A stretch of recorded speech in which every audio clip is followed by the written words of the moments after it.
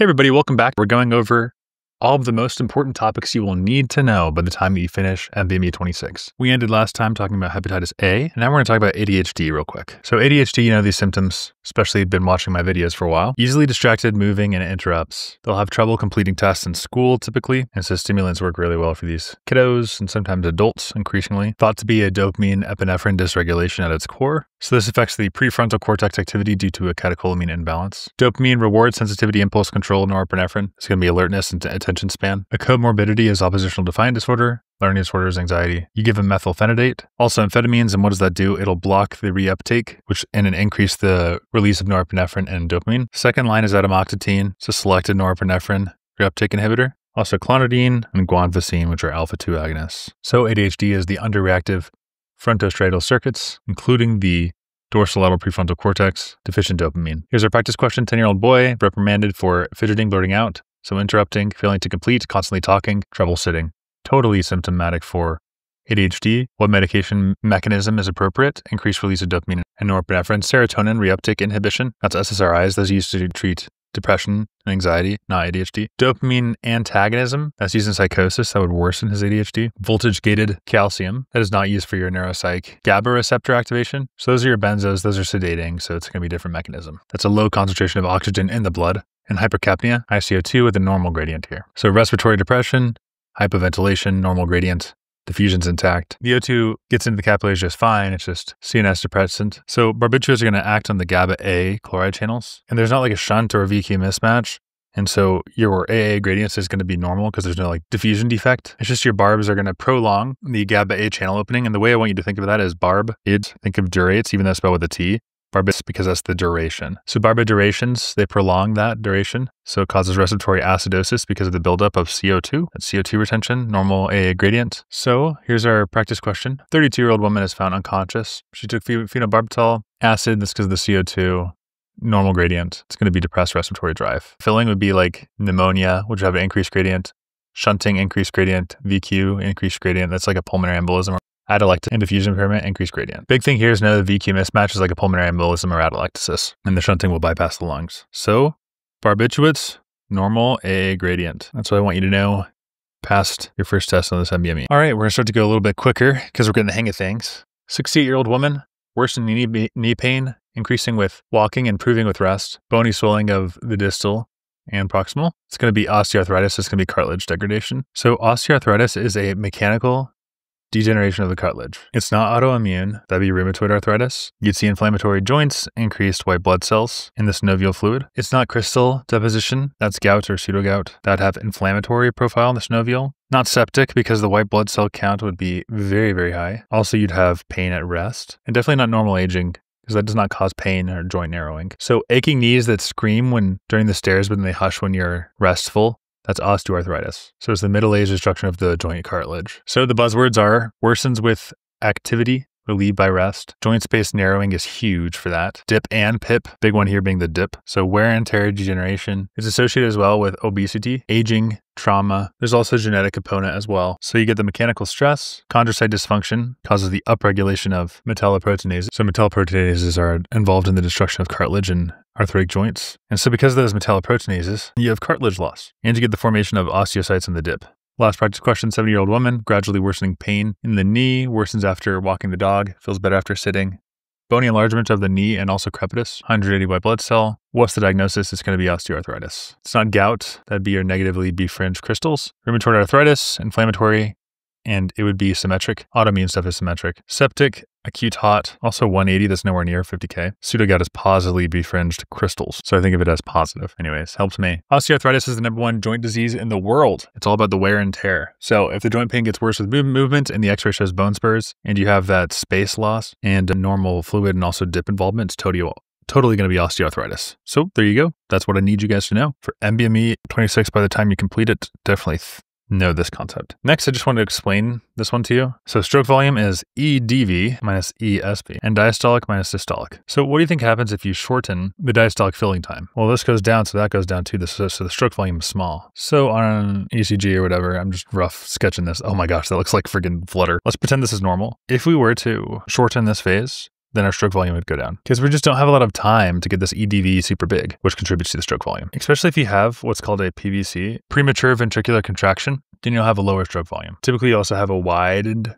QRS and absent P wave. But the main idea here, what I need you to know is that the filling phase is important for the stroke volume. That's all you need to know. So practice question 59, dude, minor chest trauma, multiple PVCs, followed by compensatory pause. What's observed? Decreased stroke volume. Premature ventricular contraction, so you're reducing the stroke volume. That's it. That's all you need to know. So we kind of wrapped up that topic. Next, if something smells fishy, what is it? Bacterial vaginosis, clue cells, epithelium. Boom. That's all you need to know to answer this question. If you want some extra stuff, you should know that it's related to Gardnerella vaginalis, sexual activity, obviously, and you treat it with Metro. So you think of how Metros are like super dirty and full of bacteria. Metronide is like a Metro. And this one, you don't need to treat the partner. So the mechanism for bacterial vaginosis, which is what we're covering here, this fishy clue cell epithelial basic Metro treated thing. The mechanism is you have Gardnerella. Ooh, it's going to whiff. Note that this is not an STI, but it is linked if you have new partners. So you don't have to treat the partner. But if they've had a bunch of new partners, that's worth considering for this. Okay, so practice question, 32-year-old woman, 4-day, sexually active with a new partner, thin gray, adherent. Look at that pH, woof, whiff test, treated with oral Metro, malodorous discharge, basic, bacterial vaginosis, boom, done. Okay, some trap answers, oral fluconazole, yeast infection, ceftriaxone for gonorrhea, thromycin for chlamydia, you always need to treat it. So if vaginal discharge smells like a fish market, then you're not dealing with yeast or an STI, it's bacterial vaginosis caused by the overgrowth of Gardnerella. It's going to be amine production, so clue cells, epithelial, fishy. That's all there is to it. Bada bang. Anatomy. Everybody loves it. Let's talk about the ulnar nerve, okay? Just this one. Fine motor control of your digits and sensation to the 4th and 5th. So you see numbness to the ring and small fing. It's going to be sensory. Also interosseal muscle weakness or the loss of finger. Abduction or adduction, so the interosseous is damaged. This isn't a hanging or a traction injury. So whatever stretches your lower trunk, C8T1. So let's do practice question. 17, gymnast, difficulty holding onto bars, decreased grip strength and sensation in the medial of the hand. What motor deficit? It's inability to abduct the fingers. So here we have an ulnar nerve injury, loss of the abduction, adduction due to the interosseous dysfunction due to weak grip. Numbness in her ring and small fingers makes you think of that, and then you think of the interosseous, and then boom, got it. Wrist extension, that's the radial. Thumb opposition, median. Biceps, musculocutaneous, C5, C6, not related. Thumb extension, radial. Wrist and thumb, radial. So your pinky and ring go numb after you're hanging from the monkey bars. You should think, oh, we got an ulnar nerve stretch. That nerve controls the fine motor skills of the hand, especially abducting and adducting your fingers. And that's all we need to know about that. Next, high yield. For your first NBME, or rather what I want you to have learned by the time you finish, according to me, penetrating chest trauma. So let's say you get stabbed. I've seen this before. This woman got like 7 stab wounds in the, she was wailing. I had no idea. She was doing great. I would have been much worse. That was a crazy night of the year. Yeah, anyways, penetrating chest trauma, tracheal deviation. It's gonna be a tension pneumothorax. And it's going to be hyperresonance, absent breath sounds. So the tracheal deviation is away from the lesion, absent breath sounds for the collapsed lung. So here's our practice question. 25-year-old dude stabbed in the left chest, hypotensive, tachycardic, decreased breath sounds and deviation to the right. What are you going to see over the left? Hyperresonant percussion. So the trachea is deviating to the right, and so it's tension pneumothorax. And that means on the left side, we've got that air trapping. Percussion, that'd be a pleural effusion. Phony is with pneumonia. Increased tactile fremitus is solid lung, not a collapsed one. And inspiratory would be pulmonary edema or fibrosis. Now, if we know this idea, then I feel confident. Basically, we have the left side. That's the injured side here in this question. Breath sounds. Now, percussion on the left side is hyper resonant because you have excess air in that space, right? So you got stabbed, all that air is coming in. So hyper resonant. You're also going to have some resonance on this side. It's that air. It's the tension pneumothorax because the tracheal deviation contralaterally. And the fremitus, that's decreased. Why? Because it's air.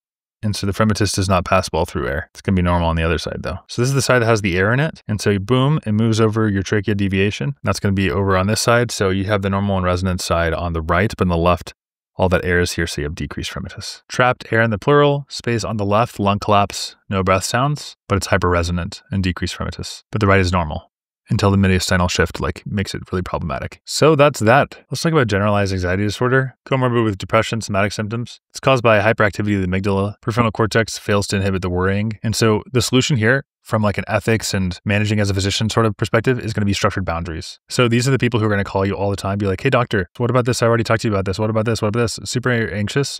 So it responds well to scheduled structure, like, hey, let's call and do this 2 weeks later. So we got a 43-year-old woman, has GAD, frequently calls the office. What are we going to do? We're going to establish regular appointment intervals and limit the phone contact. So here we just need boundaries. Don't refer to psychiatrists as premature or ignore the calls. Don't involve the family unnecessarily, and don't suggest changing doctors. That'll just trigger abandonment problems. These are people who call their doctors dozens of times each week. So this is kind of like more of an ethics idea. Do no harm, right? So don't cause a problem where it's unneeded. And the best way to treat GAD is just stability of structure and boundaries. Okay.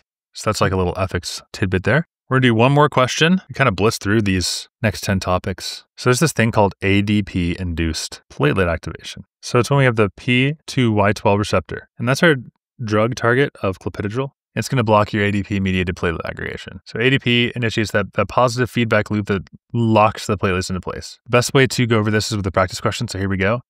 34-year-old woman undergoes platelet function testing. Her platelet-rich plasma is exposed to different agonists and light transfer. Addition of a compound has rapid and irreversible aggregation mediated through a G protein, increasing the expression of this in the protein surface, GP2B3A. Which substance is added? Adenosine diphosphate. So here's how we think about this. ADP triggers platelet aggregation by binding to these receptors. That stimulates GP2B3A expression. And what does that do? Promotes fibrinogen binding and irreversible aggregation. So other answers that are wrong, like thromboxane, that's going to be a arachidonic acid pathway. Collagen is involved in adhesion, not aggregation. Collagen, think more adhesion. Norepinephrine, I would not be associating this with platelet testing. Serotonin is a very weak platelet aggregator. You need that ADP to stimulate. So think about it this way. A single molecule ADP, that's the key to turning sluggish platelets into clotting dynamos. Boom, it's clotting time. So when ADP hits the scene, it binds in P2Y12 receptors. Now this guy locks it into place. It's going to lock in the platelets with fibrinogen. So ADP is a rapid irreversible aggregation agent, and it's going to attack this druggable receptor. It's going to be blocked by clopidogrel, and you assess this by seeing the aggregation, and the downstream activation is, of course, GB2B3A. You can remember this by saying aggregate them platelets. So remember, the pathway is boom, shika, boom, shika boom. Look at all these topics we've covered together, guys. So one of the last things I wanted to tell you about this ADP is, again, we said the mechanism is ADP binds to this druggable P2Y12 receptor activating GP2B3A. He's quite the guy. He's the final common pathway for platelet aggregation. So think of this guy as the bridge, the fibrinogen bridge. It's a link between platelets, binding effect of the fibrinogen. And this is actually how a lot of like different drugs work. Bam. These guys are going to be antagonists. So they use in coronary artery syndrome or acute coronary syndrome to block this aggregation. So fibrinogen is this guy's ligand. It's necessary for the cross-linking. Boom, boom, cross-linking happens. Okay, so last question. 5-year-old boy, frequent nosebleeds. He bruises, has prolonged bleeding time. Deficiency, what is best explaining his disorder? It's deficiency in the platelet glycoprotein. It's Glanzmann's. They can't bind fibrinogen. Normal ristocetin response, so it's not adhesion, it's aggregation. Acetin is how you test von Willebrand factor, by the way. You'd get an abnormal test there. Bernard-Cillier is defective adhesion as well, so GP1B is Bernard-Cillier. This is Glanzmann, it's a different mechanism. B, S, 2 letters, and I think GP1B. So remember BS because it's like, it does not aggregate to ristocetin, and so it's not corrected by addition of normal plasma. So you give it plasma, and it's like, oop, did not correct. BS, you did not have von Willebrand's. Now I just want to end with this little speech. Imagine a crowd of people trying to hold hands, but they've got slippery gloves on. No matter how much they want to link up, it just won't happen unless they have strong Velcro. GP2B3A. The platelets receptor binds fibrinogen cross-links, locking them into a hemostatic plug. Without it, in Glanzmann's, you get bleeding despite the normal platelet count. So when the board asks about absent platelet aggregation with all agonists except ristocetin, it's going to be this deficiency. And there's a nice little gift there telling you to subscribe. But just one last thing, Bernard-Cillier syndrome. What I want you to think of this is, yeah, the BS thing I told you does not correct with plasma, but also large. Think of large platelets. So ristocetin induces von Willebrand factor to GP1B. Ristocetin's like, hey, von Willebrand, go bind. You can do it. Go bind with this guy. But if there's none of this, then no aggregation can occur. So it's autosomal recessive. Also, you should think of like ITP where you have autoantibodies, this guy with ITP. And so instead, you have to activate the spleen. So von Willebrand's shows abnormal ristocetin, but there, the problem is not here. The problem is here for von Willebrand's.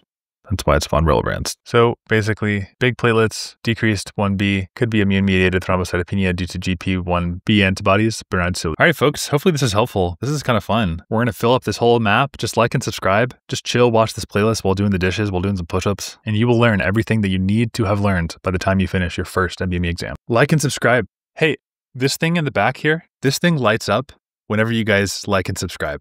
Like literally, I'm programming it right now with some Python scripts. So it queries the API key that I have set up with my YouTube channel, and it literally goes, bing, this person subscribed, and it keeps me motivated. So if you want to light up this room of my house, then like and subscribe. Let's try to keep the comments and likes equal. Leave a comment. Tell me what you learned. Good luck studying. You guys got this. You can do it. Take it easy on yourself.